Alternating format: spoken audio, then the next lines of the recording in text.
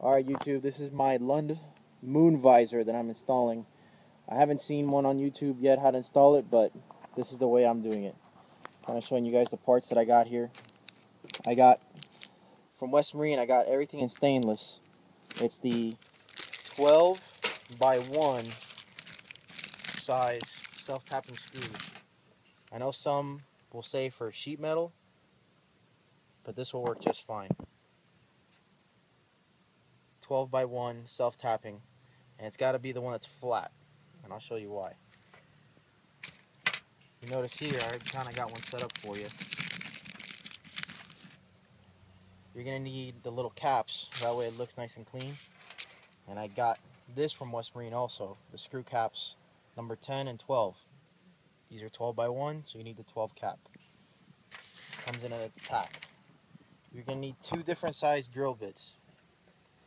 For the A post, which I've already pre-drilled, you're going to need the 11/64ths. So I'm going to try to zoom in here. Let's see. 11/64ths for this one, because this is a thicker metal, so you're going to have to use a little bit bigger bit. For the roof, you're going to need a 5/32. That's for the roof holes. That's probably going to be hard to see, but they're already pre-drilled here. Again, you got two different size drill bits because the roof metal is a much thinner metal than the A-post. The A-post is a much thicker metal. So you won't need to make the hole as big and you'll get a much better bite. Alright, I'll continue now with the mounting. Alright YouTube, so you can see how I mounted these holes, or where I placed them. Right where the A-post comes up here, let me move this forward. Right here where the A-post moves forward, you gotta line up the visor right in line with it. Your rain gutter gets covered by this thing. That's your rain gutter right here. This covers your rain gutter, and this lines up with it. I recommend at minimum 2 people, yourself and somebody else, to help you mount this, because you do have to measure it quite a few times. That way you can get it perfect, and that way you can get all the angles perfect. And I say at 3 would be best, because that way you can have them both hold it. You look, measure, remeasure, because you only got pretty much one shot. Again, you look there. Once you have that mounted, then you can go up to the top and drill in your holes for the top. I recommend for when you are going to do the top holes, drill these, screw them in, just present them in there, then do this hole right here. That hole right there, hopefully you guys can see. Alright, for the top hole, once you have this hole done, let's see if I can see it. Once you have that hole done, then move over to this hole. This hole, then you can screw it in and then do your top ones. Again, start off this one, then that one, and then do the middle ones. Obviously, you're doing this one first, go to the other side, knock out the other one, that way you have it mounted on the truck somewhat, and then pull this down. Once you have both sides in, it is a very tight squeeze. It's designed that way so that way it won't move or shake or vibrate or anything. It is a tight fit, it is normal. And that's pretty much it as far as the mounting of it. You're also going to need, here we can take it off now.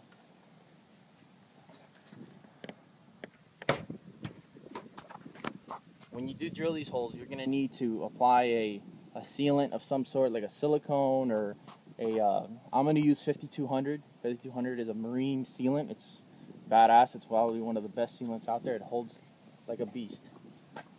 So I'm going to go ahead and I'm just going to put a dab around this hole, so when it squeezes it gives me a nice clean look. And it also seals the hole. Keep any water from coming out. Same thing right here. Alright, there you go, so you guys can see the holes as they're sealed up. Just put little dabs on there. This one's running a little bit, I just gotta clean it off. But as you can see there, if you have silicone, it'll hold in place a little bit better, but this sealant is some bad stuff, so I want to work with it as fast as possible.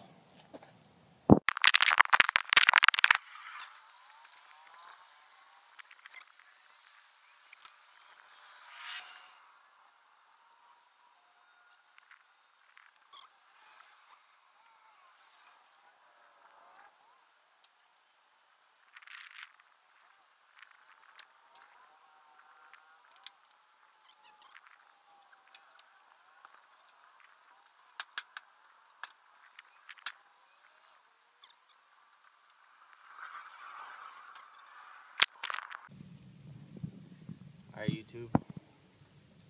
Go. See, there's the 2 screws. I left the front ones out. This thing is pretty freaking solid right now. Just grab these caps, just push them on. Let's get it out. Also, one thing I recommend, see all the screws here that go on the actual lights? I took those out and replaced them with the exact same ones in stainless. That way I have no problems with rusting. Alright guys, that's pretty much it. I'll make another video on wiring it up. Here, go ahead and take a tour around.